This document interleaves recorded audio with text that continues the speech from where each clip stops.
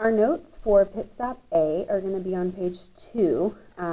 Pit stop B will be on page 3. We're going to set them both up at first, and you'll do the first part in pit stop A, the second part in pit stop B. The title of page 2 is called Compositional Layers. So it's the word composition with A-L, and then the word layers. Okay. The layers of the earth can be classified in 2 ways, based on composition, which we'll talk about in this video, and then based on what we call mechanical layers, and we'll go ahead and label page 3. Okay. When we're talking about the layers of the earth, we're talking about the inside of the earth. So I'm going to draw the best half circle that I can at the bottom of this page, and we're going to use this for the different layers of the earth. We're going to label it and we're going to color it so that we have a good visual. So just find the bottom of your page all the way up to about maybe the halfway point. Okay, and we're going to want to create a half circle that's going, it doesn't have to be perfect, but something kind of like that. Okay, so do you see how it's taking up about half of my page? And once you have it there, I used a pencil, so maybe be careful with a pen, but you can kind of go over the line a little bit darker. Again, today the first video we'll talk on page 2, and then you'll fill out page 3 on the next video. Okay, so back up to the top. For our compositional layers, this is where the earth is divided into layers based on the composition. And composition just means what is it made of. Specifically, we're looking at the chemical composition or the elements that are in each layer. So I'm going to put a little definition up here. The inside of the earth is divided into layers based on what each one is made of. Again, what it's made of, we can also refer to that as chemical composition. And that's where we get the term compositional layers. So again, the inside of the earth is divided into layers based on what each one is made of, or its chemical composition. If you think back to when we talked about the periodic table in our chemical unit, we talked about the elements. So when we look at each of the layers, we're going to look at what elements make up that layer. So we're going to talk about 3 different layers when it comes to compositional layers. I'm going to list them over here off to the side. So we're going to talk about the crust. We're going to talk about the mantle, and we're going to talk about the core. These words probably sound familiar from 5th grade. And these are the basic layers, again, where we've divided it based on what it's made of.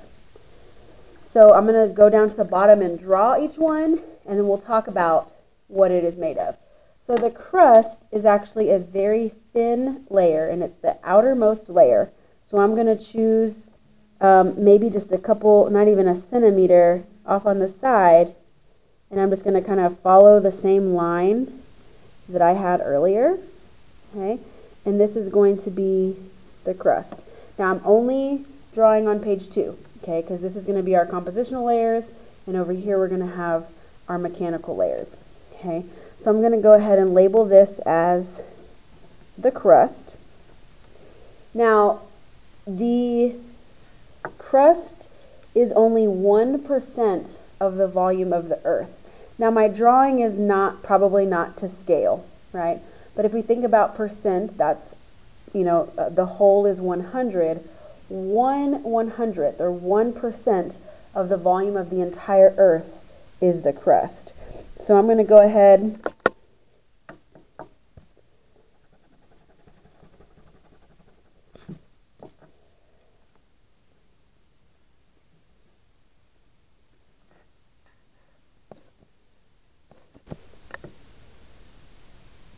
Okay, I think there was a little bit of a mess up in the video. So if you haven't gotten this written down, it's made of oxygen, silicon, aluminum, iron, and calcium. And then over here I went ahead and I colored in. I used brown to color the crust just to give us a better visual. And then I'm not sure if it recorded this part either, but the crust is 1% of the volume of the Earth. So it is a very, very small portion of the Earth as far as a volume. Okay. The next layer is the mantle. The mantle is like the middle section, and I sometimes remember that by M for mantle and M for middle. The mantle is made of mostly iron and magnesium. Again, both elements on the periodic table that we talked about in the beginning of the year in our chemistry unit. It contains some silicon and aluminum.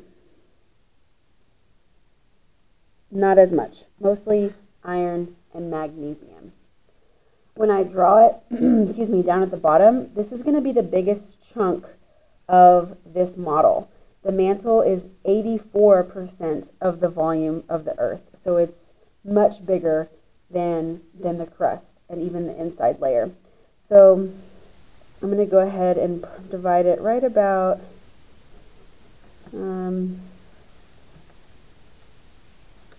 maybe about here. Okay, and remember we're only writing on page 2 right now. Okay, so I'm going to go ahead and label this as the mantle. And I'm going to, just like we did over here, I'm going to write that this is 84% of the volume.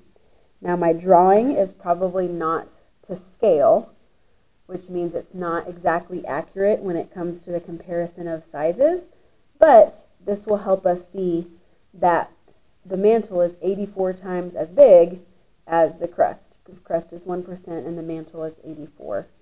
I'm going to go ahead and color that in real lightly. It's not, we don't need to spend too much time on it. I'm going to use a yellow just to kind of show the difference. You can even see that in the video. Just to show the difference between the layers. So the mantle, again, right now we're only coloring and drawing on page 2. The next video will cover page 3. So that should be good right there. The last layer, the innermost layer of the Earth, is called the core. Okay. The core is made of iron and nickel. Iron and nickel.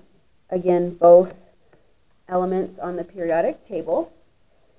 Iron and nickel are both metals, so the core of the Earth is actually made up of metals. I'm going to go ahead and label it down here. This is the core. If we know that percent means out of 100, we've used 1 plus 84, that's 85. That means that what we're left with is 15%. Again, our drawing might not be to scale, it might not be accurate, but this helps us kind of see the comparison, that the mantle is definitely the majority of the inside of the Earth when we're looking at compositional layers. I'm going to go ahead and color the core red. again, this doesn't have to be perfect. The color is just kind of helpful when looking at the different layers.